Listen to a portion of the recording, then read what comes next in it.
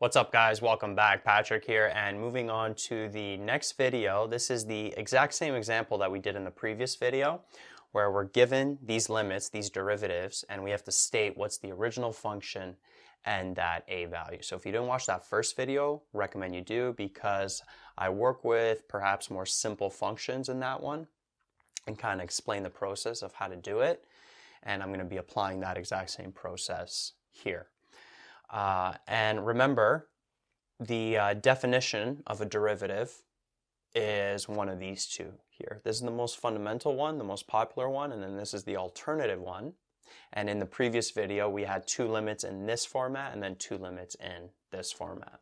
However, notice in this video, all of these are in that first format. Because like I mentioned in that video, this format, I feel like it's tougher to work with, because in this format the a and the f of x are just stated in the limit, so there's not much work to do to figure them out because they're already given, right, explicitly in that limit in the definition. Versus this one, you got to kind of do the work and figure out what's that a value and what's that function. So all of these are going to be in this format here. So I'll actually erase this, we're not going to use it.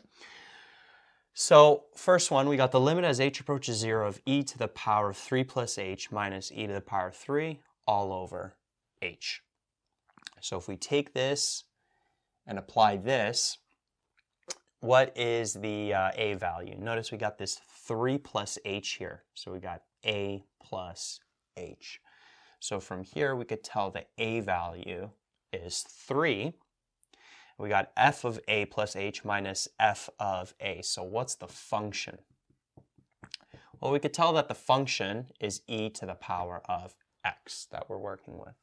So this here would give us the derivative of this function, e to the power of x, at that a value of 3, right? Because notice that f of 3 plus h would be e to the power of 3 plus h, which we have up here, and then f of 3, we're subtracting f of a, or f of 3 in this case, would be e to the power of 3, right there.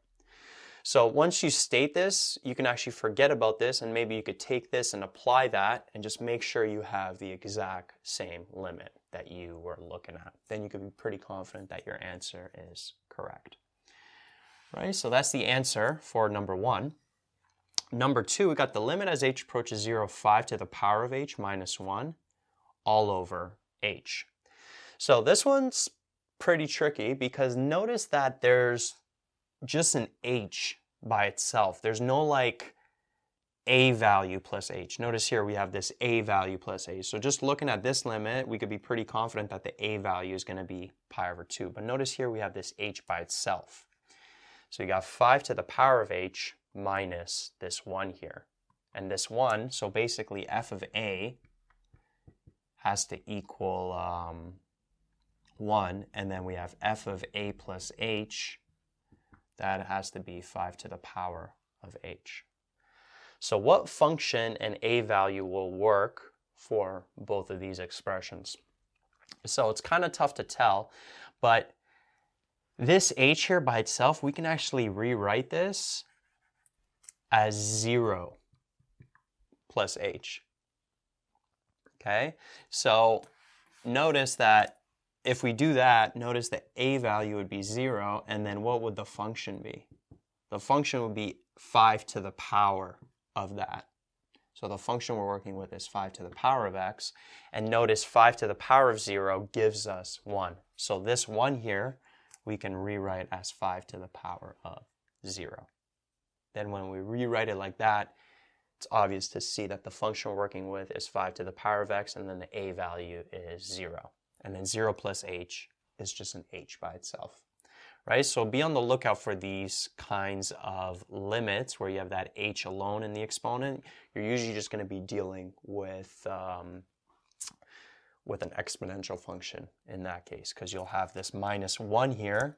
And remember, any base to the power of 0 to the power of that a value of 0 would give you 1, right? So maybe even using e, if you had something like the limit as h approaches 0 of e to the h minus 1 all over h. From here you could tell a value is 0, and then the function is e to the x. Because you could rewrite this as e to the power of 0 plus h minus e to the power of 0, which is 1. Right? So just in general, let's actually just write a general rule here. When you got the limit as h approaches 0 of b to the power of h minus 1 all over h, the a value you're working with is 0, and then the function is some kind of base to the power of x, whatever that base is going to be there. Right? You just got to make sure it's in this exact format. And if it's in that exact format, then the a value is 0, f of x is going to be that base to the power of x. That's going to be the function. Okay, so just be on the lookout for these. These can be pretty tricky. Right? You got to add that 0 to the h there. Okay, moving on to the third one. This one's not bad. We got limit as h approaches 0 of sine of pi over 2 plus h minus 1 all over h. So we got a plus h, so the a value is pi over 2. And then you could tell that the function we're working with is sine x. And notice sine of pi over 2 gives us 1. Hence how they got that 1 here. So this 1 you could rewrite as sine of pi over 2. So we got f of a plus h minus f of a, right? A value is pi over 2. Function is sine x. And then number 4, this one is tricky as well, because notice we don't have that a plus h. We have just an h by itself here. But like in limit 2, you can rewrite this as the limit as h approaches 0 of 2 cos of 0 plus h minus 2 all over h. And then it becomes more obvious. Notice the a value in this case is 0 again, and the function that you're working with is 2 cos x. And notice this negative 2, it comes from 2 cos of 0. Because cos of 0 is just 1. And so negative 2 times 1 is just negative 2. So you don't have to write that cos of 0. They didn't write it. I wrote it there so you could see the function is indeed 2 cos x, and the a value is 0. This here is f of a, and this here is f of a plus h.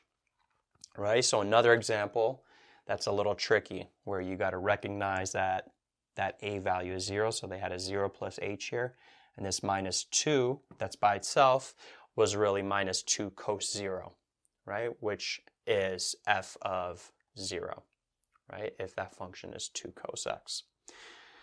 Okay, so that ends up being the answer for number 4. A value is 0, f of x is 2 cos x.